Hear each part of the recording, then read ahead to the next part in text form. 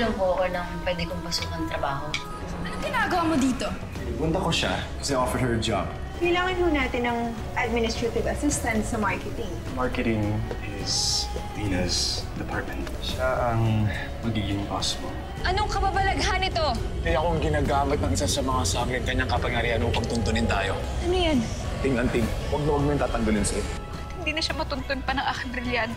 Ang ibig lamang namin ng aking asawa ay magkaroon ng kasuotan gaya ng sayo. At nais nila ay magkaroon ng tirahan dito. Maraming salamat sa tulong mo. Meron akong nakilala, meron silang ginto. Mamaya, looban natin yung bahay. May mga armas akong dala na tiyak kong maiibigan. Tagal na tayo may ugnayan. Ngunit hanggang ngayon, hindi ko pa rin nakikilala kung sino yung Encantadong kinukunan mo na sandata. Hindi nagpapakita sa ibang Encantado ang kaibigan ko yun. Kaya sundan mo si Wahid. Alamin mo kung saan at sino yung Encantadong kinukunan niya ng sandata. Hindi ko kayang sakta na magiging reyna ng Lireo. Wala naniniwala sa akin na kaya kong maging reyna. Naniniwala ako na kaya mong patunayan ang iyong sarili.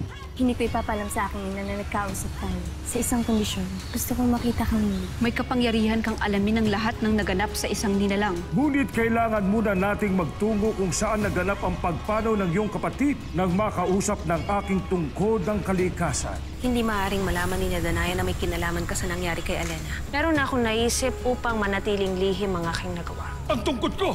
Ang aking balitataw nawawala! Hindi ko talaga maiwasan. Naisipin na may taksil dito sa Lireo. Nagawa niyong mawala si Alena. Panahon nang isunod niyo si Danaya sa inyong kapatid. Mga taksil kayo! Hanggat hindi ko nalalaman kung anong tunay na nangyari kay Alena, wala na akong pagkakatiwalaan pa sa inyo!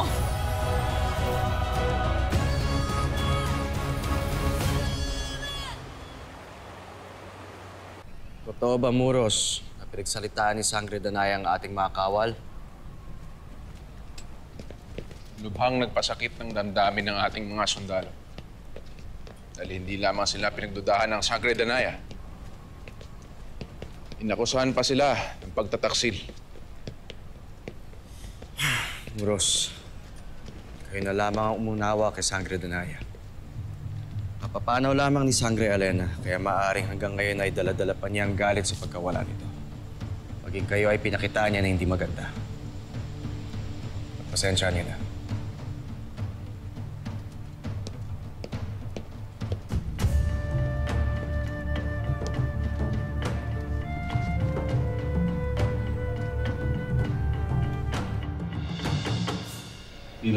I'm sorry. Kung hindi mo tatanggapin yung trabaho, I completely understand. After all, may pass na tayo. Wala naman po sa akin yun eh. Hindi naman po ako choosy, gaya ng sabi ko po kanina. Okay lang sa So, now, Bina, alam ko hindi ka fan ni Lila. But I'm hoping na bigyan mo siya ng chance na hindi mo siya ifa-fire. No, don't worry, Anthony. I won't fire her. I won't fire her. Buti pa. Hey, so whilst we're here, I'll show you around. Tara. Salamat po.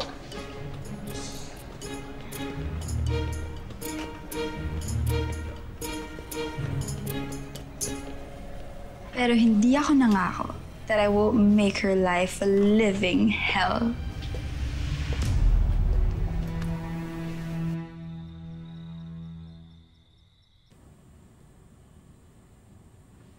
Okay siya?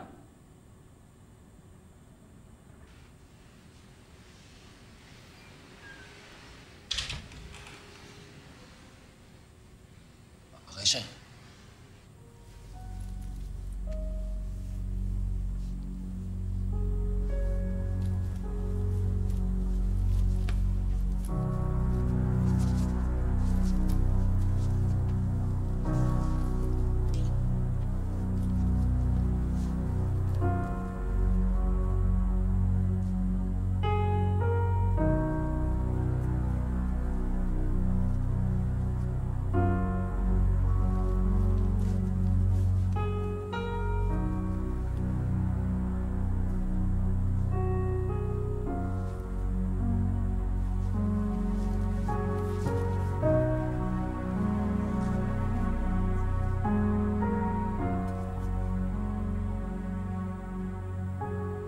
Tulog na siguro yung mga yan.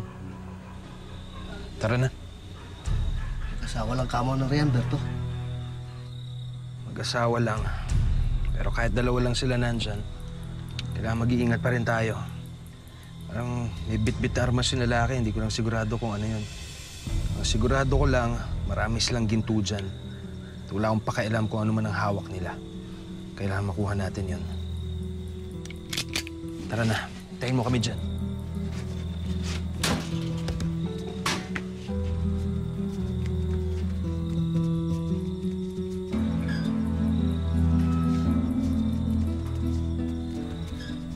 Tila kinagigiliwan ko ng aking bagong wangis na ito. Pirena, mabuti pa ay bumalik ka na sa iyong dating anyo. Baka mamaya may makakita pa sa'yo. Ngunit hindi pa ako tapos. May mga bagay pang kailangang gawin si Danaya upang tuluyan na silang magkagalit ni Amihan.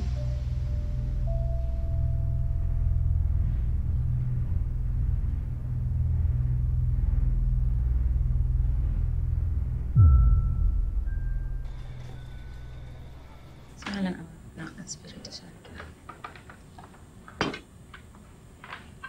Binigyan ka ng trabaho ni Anthony? Opo, boss ko po yung kaibigan niyang babae. At tinanggap mo naman? Wala naman po masama dun, Mamu. Pagtatrabuhan ko naman po yung tulong na yun eh. Bibisita po ba ulit bukas si Tia Connie? Hindi. Babalik ako sa pagbebenta sa palengke.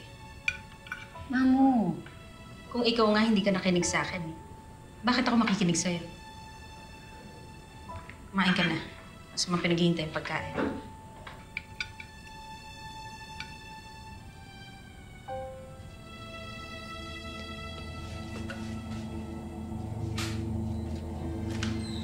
Bilisan niyo, pasok na.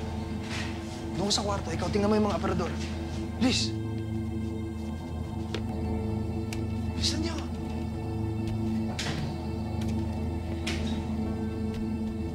Tumagal ko! Higito nga rito!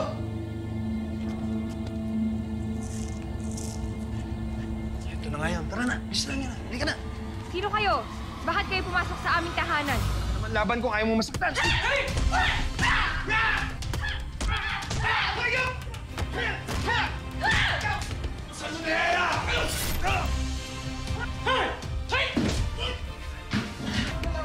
Balis na kayo!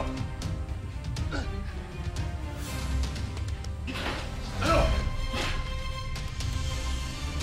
Halika na! Tara na! Tara na! Gusto mo!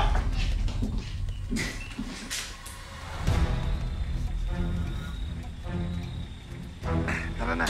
Bilisan mo na! Batsi na! Batsi na!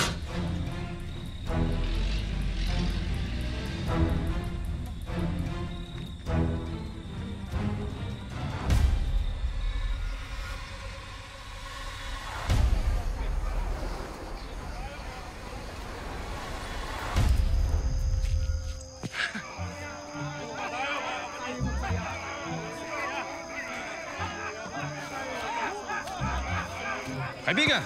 Pisala! Anong ginagawa mo rito? Ibig ko sana uminom nakakalasing na nektar. Upang sagayon kahit sa gabi lamang na ito, makalimutan ko babaeng iniibig ko. Kung ganun,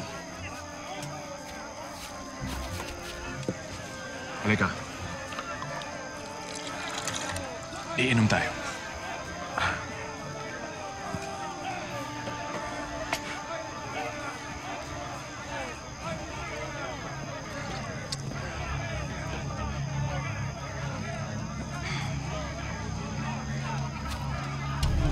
Si Ibarro. Napakainam ng lasa.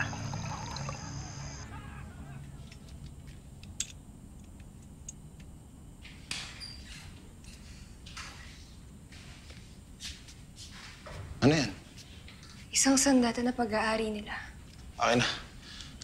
Mabuti, di ka nasaktan. Yun din ang aking pinagtataka, Berdano. Nagulat ako na kaya kong ipagtanggol ang aking sarili. Bakit ako may kakayahang lumaban?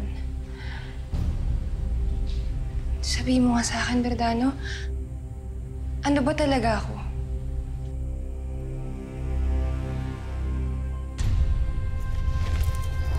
Prinsipe! Prinsipe Asbal! O bakit nagbalik ka na? Nakilala mo na ba yung taong kinukuha ni Wyatt na sundata? Hindi ko pa po siya nakikilala. Ngunit magugulat ka sa akin na kitang kasama ni Wyatt kanina. Doon sa Ascano. Bakit? Sino nakita mo? Si Ibarro. Hindi mo totoong napaslang si Ibarro pagkat siya'y buhay. Kanina, kitang-kita ko siya. Minea!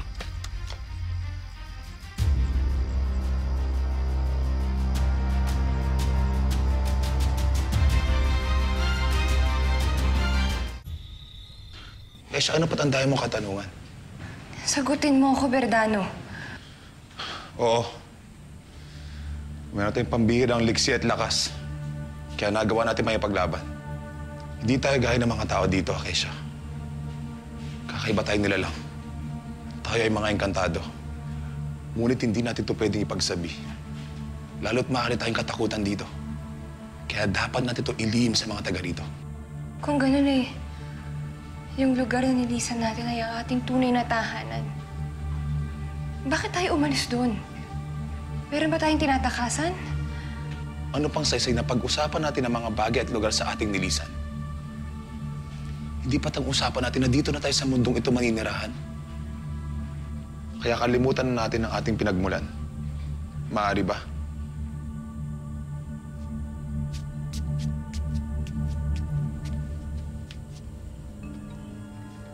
Marami kang inilihim sa aking Berdano.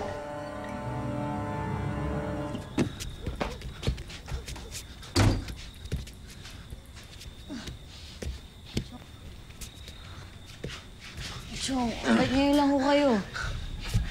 Ba't po kayo may sugat? Napaaway na naman po ba kayo? Langya talaga yung Akesha na yan. Malay ko pa may lahing Amazon na yun mo ko ngayon. Ho? Sino nga Kesha po? Pwede ba tigilan mo ko? Kaya ako minamalas dahil sa'yo eh. Wisit.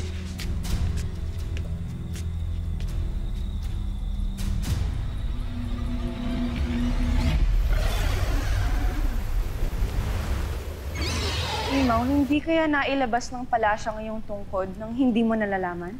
Yan nga ang ipinagtataka ko, mahal na Reyna. Madali napansin ni Pinunong Imaw ang pagkawala ng kanyang tungkod. At para malampasan ang mga kawal, kailangan ng magnanakaw ng kapangyarihan maglaho. At ang mga sangre lang ang may kapangyarihan na maglaho. Kung paano man ito nawala, maaaring nailayo na nga ang tungkod mo, Pinunong Imaw. Hindi na natin ito mahanap pa. Iba na lamang kung may magsauli nito. Danaya. Mawalang galang na, Pinunong Imaw. Ngunit hindi maaaring umiikot na lang ang buong Lireo sa paghahanap ng nawawala mong tungkod. Amihan, nais ko pa rin alamin kung ano ang nangyari kay Alena. Sa iyong pahintulot, nais kong magtungo mali sa kung saan ko nakita si Pirena upang makita kung may malalaman pa akong ibang hindi sinabi sa atin ng ating kapatid. Kung yan ang makakapagpalagay sa iyong loob, Danaya. Akhil, pangalagaan mo ang aking apple. Susunod.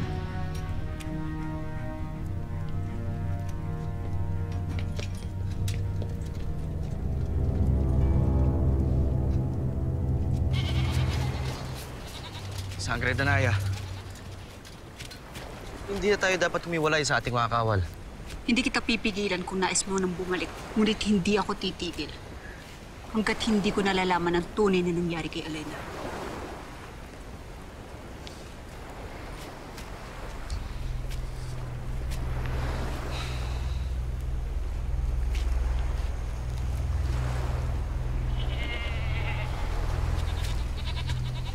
Mga yapak?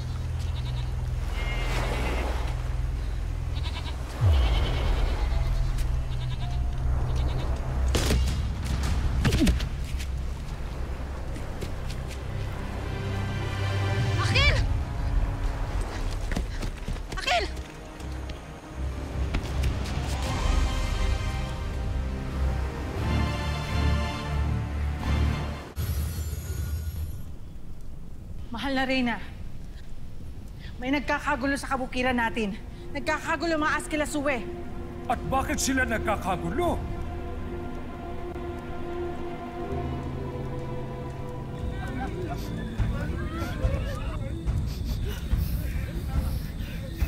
Ikaw ba may gawa ng kaguluhan yan, Hathors?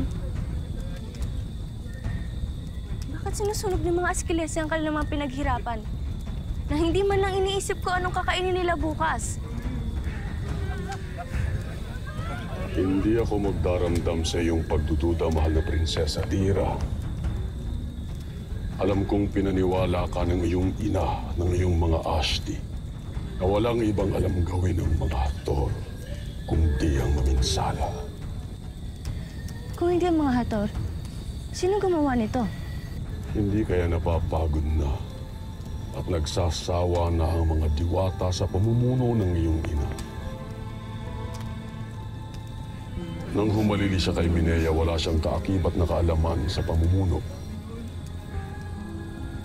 At ang kanyang konseho ay mga nilalang na walang alam sa pagpapanatili ng kapayapaan. Lagi lamang silang nakaantabay sa susunod na laban, sa susunod na digmaan. Walang masama sa pagiging handa, Hathors. Wala ring masama sa pagbabago.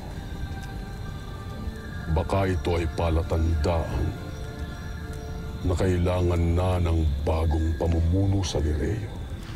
Proswente Shekrimea elan Lireo. Reseto adidam nadjo senti.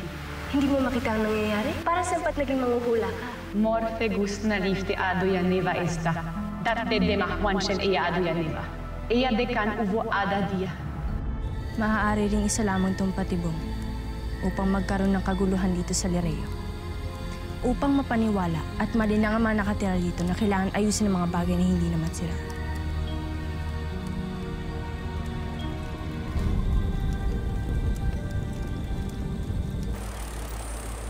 Maraming napinsalang lupain sa gulong nangyari. Maraming nasugatan at alam kong maraming nasaktan. Ngunit isa lang ang gusto kong malaman. Ano ang sanhi ng inyong pag-aaklas? Ang Sang'gre Danaya, mahal na Reyna. Nagtungo siya sa aming tahanan kagabi. Hinalugog ang aming mga pag-aari. Pinagbibintangan ng bawat isa sa amin na taksil sa Lireo. Ha? Bilisan niyo! Ibaba niyo lahat ng pag-aari at mga inani ninyo! Ayaw niyong maramdaman ng galit ang isang sangre! Mga taksil kayo sa Lireo. Kinamumuhuyan ko kayong lahat! Mga salap! Sumusobra ka na!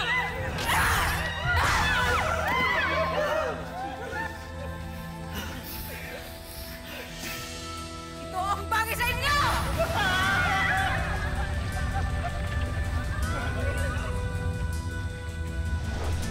Si Sang'gre Danaya ang dahilan ng kaguluhan? Opo, mahal na Reyna. Nais namin maparusahan si Sang'gre Danaya sa kasalanan ginawa niya.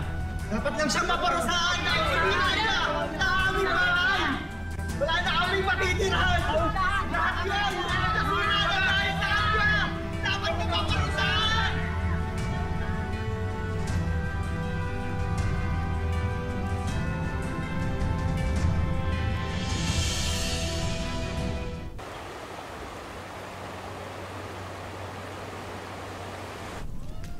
Narinig niyo na ang mga hinaing ng ating mga sinasakupan.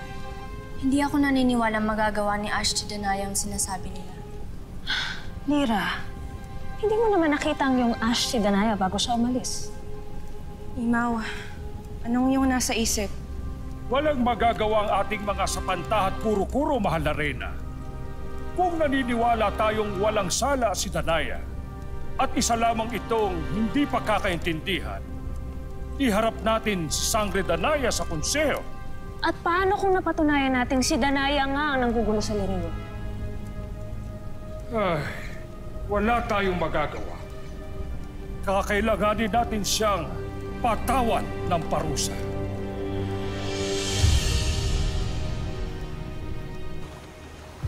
Magpahinga ka muna, Akhil. Ligtas ka na sa kapahamakan.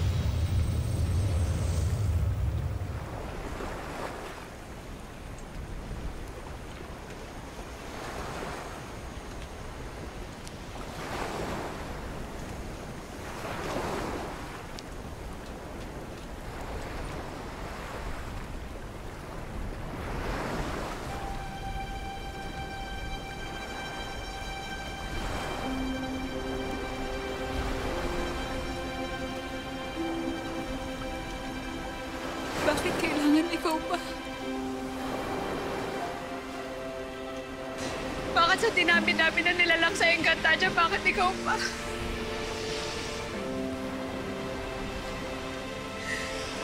Bakit ikaw pa naisipan ni Emne na dalhin sa Devas?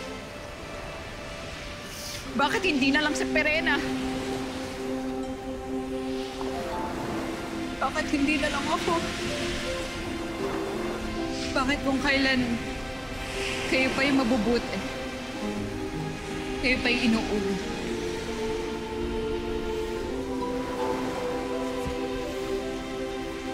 Bakit hindi ako na lang?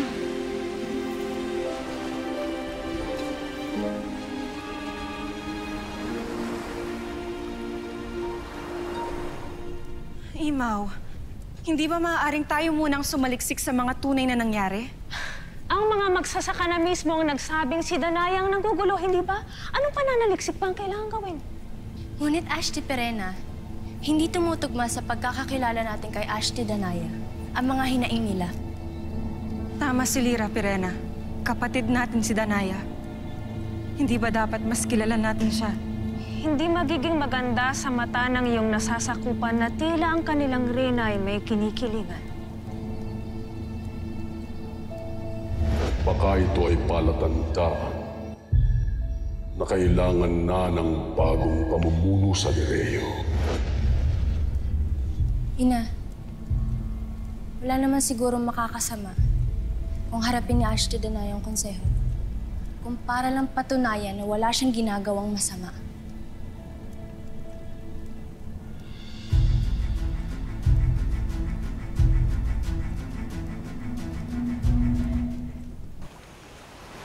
Sang'gre Danaya.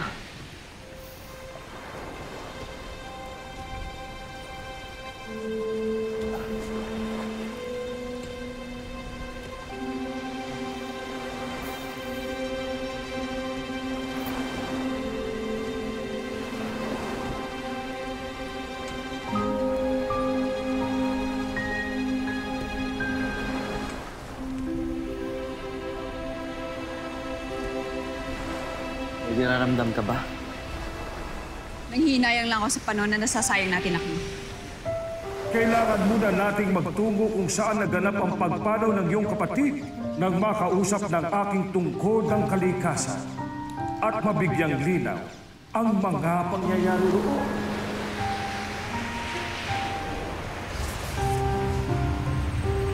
Brilyante ng lupa. Nagsusumamo ako sa'yo.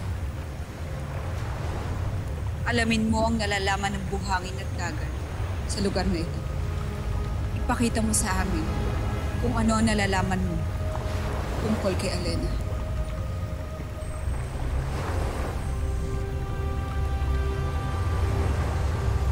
Wala ata nangyayari.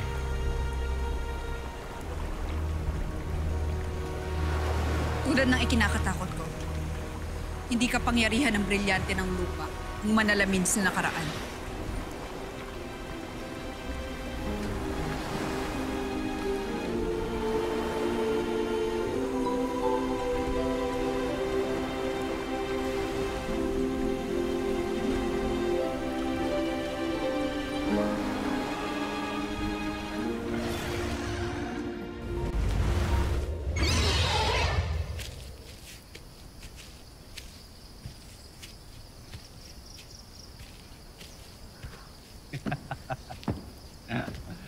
Ang magaling na manginginom ng Sapiro.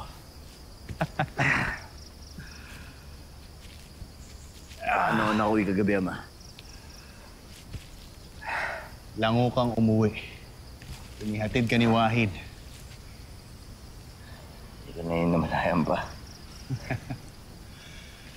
Hindi ako nagtataka pagkat wala ka sa iyong sarili. Naiintindihan kong nagdadalamhati ka. Pero hindi maaaring ang iyong sarili ay iyo ring sirain. Okay naman.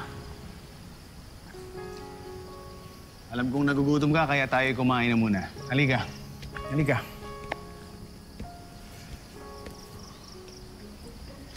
Amo! Amo! Nilulusog tayo! Lusog! Lusog! Ano ba sinasabi mong lusog?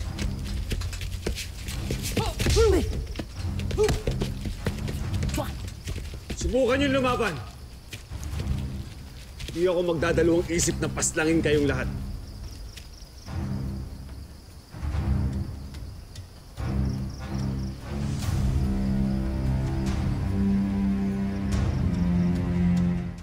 Anong ibig sabihin na ito, mga magigiting na sapiryan? Bakit nyo kami sinusugod? Hindi ikaw nga ang kailangan. Siya. Anong kailangan niya sa akin? Napaslang ka na. Ngunit ngayon, bakit buhay ka pa? Anong nangyari? Paano mo nagawa yun? Ano bang pakialam niyo sa mga nagaganap sa aking buhay? Halaga nang malaman ko kung anong nagaganap sa'yo. Lalo pa kinukutuban ako sa iyong kapangyarihan na kaya mong pagalingin ang iyong sarili. Isa ka bang kaibigan ng Encantadia o kagaya ng iba na ituturing kang kaaway? Paumanhin. Ngunit hindi ko masasagot ang iyong katanungan. Stop! Ang nilalang na iyan ay hindi isang tunay na mandirigma. Siya ang kaisa-isang anak ng inyong Haring Armeo at ng kanyang reyna.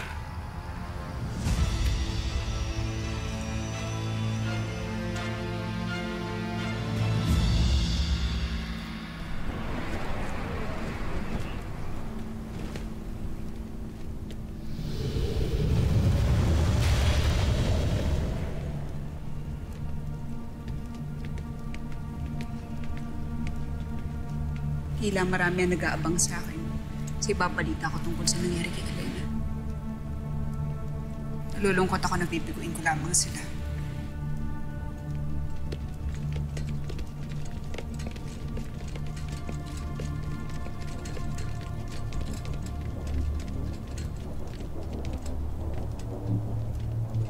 Anong ibig sabihin nito, Amihan? May paratang na nabitawan habang wala ka sa Lireo, Danaya. Nais ng konseho na humarap ka sa kanila para sa salang pagsisimula ng hidwaan sa ating bayan.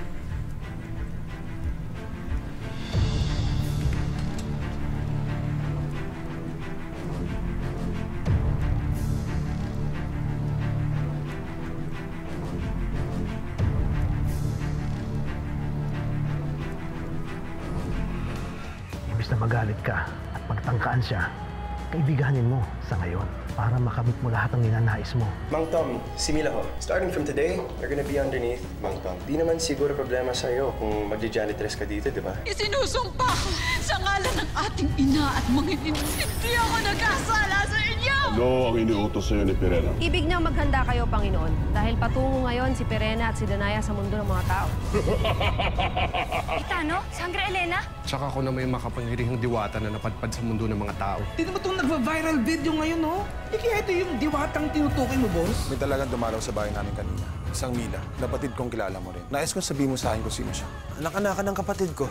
Tila siya na nga. Si Mila ang tunay na anak ni Amihan. Ikaw na lang, anak. At ang Ashti Pirena mo nandyan para sa akin. Kung alam niyo lang, hindi kami karapat-dapat sa inyong pagtatangi. Abisala, Sang'gre Alena. Hagod. Ako'y lubhang naaaliw sa labis-labis na pagtitiwala ni Amihan. Sisirain siya ng kanyang pagtitiwala. Sisirain siya ni Pirena.